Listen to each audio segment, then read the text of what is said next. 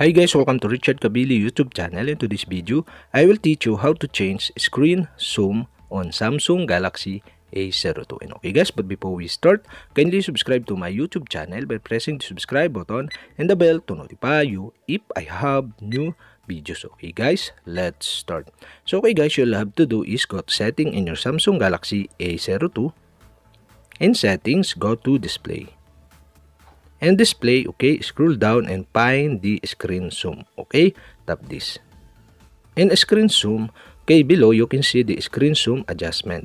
To adjust or to change the screen zoom, okay, you'll have to do is tap the plus sign on the right side or tap the negative sign on the left side.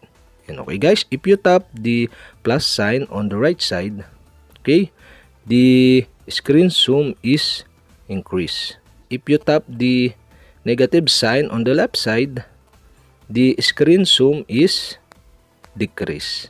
And okay guys, I decide to increase the screen zoom on my Samsung Galaxy A02. And okay guys, we have successfully changed the screen zoom on my Samsung Galaxy A02. And okay guys, if you have a question, kindly comment below. And don't forget to hit the subscribe button and the bell to notify you if I have new videos. Okay guys, thank you for watching.